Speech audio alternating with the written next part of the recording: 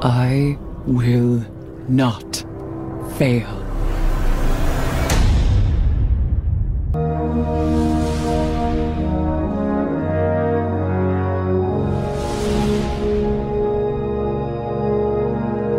But you can't do this to me. I started this company.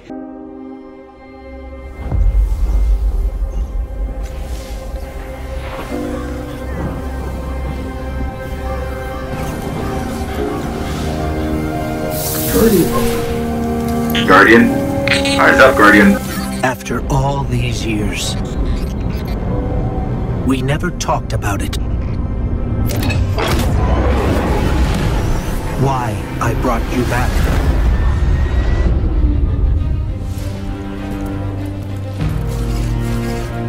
Why you were chosen.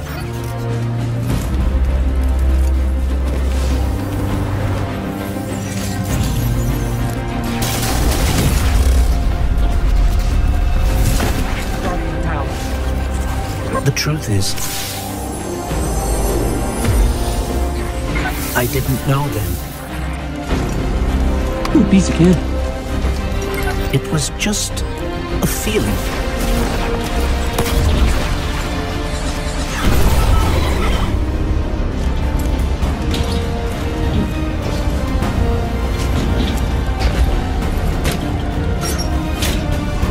But I know now.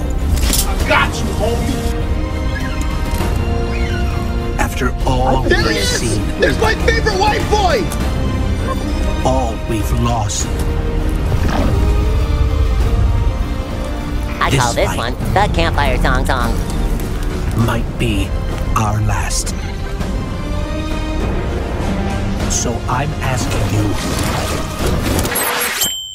Yep. Howdy, fellas. I'm Bender. Go to hell, old man. I like your attitude. Let's party. One last time. To rise. Good evening, Twitter.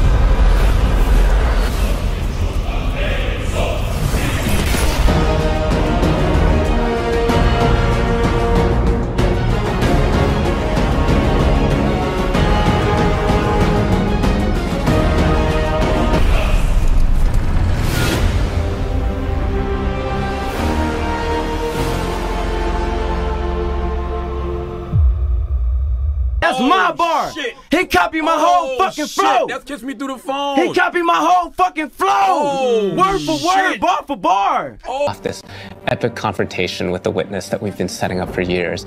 It has to bring you closer to your allies in the Vanguard. It has to be this place that like makes you feel nostalgic for the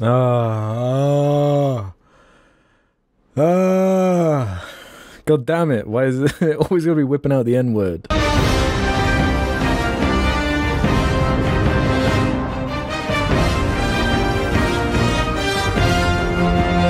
Our Guardian enters, the rest of the Pale Heart starts getting shaped also around what we've experienced. This is the Traveler recreating the world in front of you as it saw on your journey. One of the most memorable locales from Destiny's past is the D1 Tower. It's really a labor of love from the Destiny team. A labor of love from the Destiny team. Huh? Subjugators. Subjugators are the new unit you're going to be facing in the final shape. They have an enhanced power set. They're performing stasis powers and strand powers to face the Guardian. They're back there pinging away with stasis abilities, throwing crystals at you, freezing you in place, tangling you up.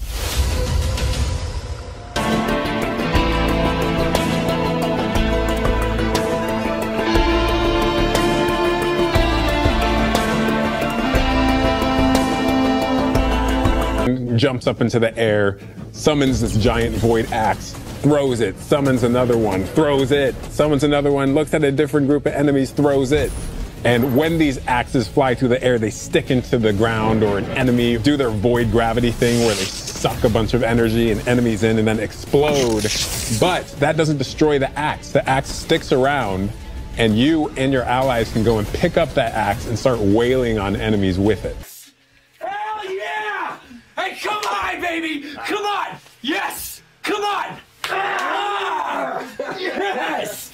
Yes! The Hunter Arc Super. Arc is all about finding the shortest distance between 2 points. The Hunter kind of rears back, takes this knife and throws it across the world, and then is able to blink to its position, do the slash that just decimates anyone nearby. One really great thing about that is not just you do it once, but you're able to do it 3 times, along with devastating attacks each time you do it. Oh no, don't do that. Don't do that. Don't do that. That's actually scary as fuck.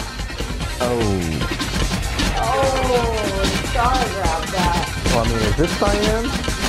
You know, that's close enough. Warlock Super is this ultimate expression of solar energy coursing through your Guardian. This solar Warlock Super is a callback to Radiance from D1. Other than Golden Gun, this is the only other first-person super in Destiny right now. Your melee's like all of these projectiles going off, doubling the amount of projectiles. Your grenade almost being sentient as it searches around, and then it hits a character and bounces off and goes to another one. And you're so overflowing with this energy that you are also giving it to your allies, allowing them to have their solar weapons supercharged, applying Scorch when they're shooting.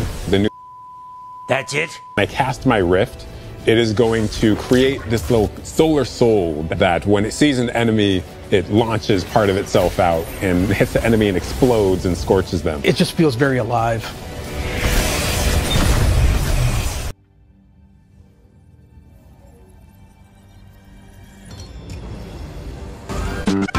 Pyramid fusion rifle. It has the really intriguing property of adapting your Guardian's current damage type. Tessellation has the additional property that you can special reload to reshape your grenade and suck it into the weapon and then fire out a super destructive single projectile. What is that, bro? What if Golden Gun was a sniper rifle? You took everything from me. I don't even know who you are. We had a moment where we saw that Traveler Beam cutscene. I know people on Weapons went, I kind of want that. You're like, that is incredibly dope.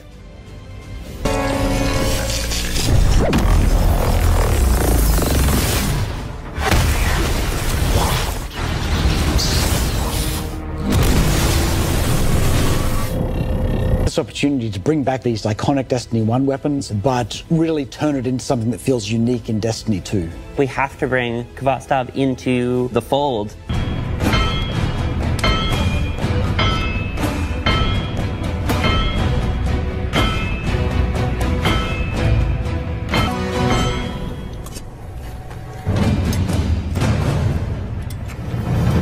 The Red Death exotic pulse rifle.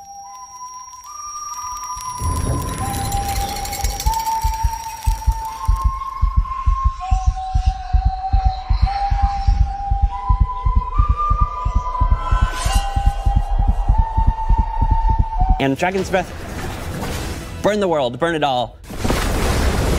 For Paul to take a little trip. Send the bastard. Dallas, Paris, Singapore, London, send the ass over. A rocket pistol sidearm subfamily. We always liked the special ammo sidearms. This fires tiny, slow-moving rockets. They hit very hard, do a bit of AoE damage.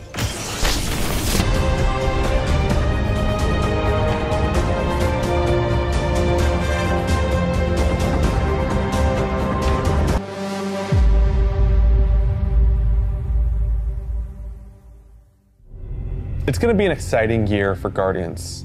We get to make good on a promise that we made way back in 2014. There was classic rock blasting, a fire team racing across our solar system, and at the end, a simple message: become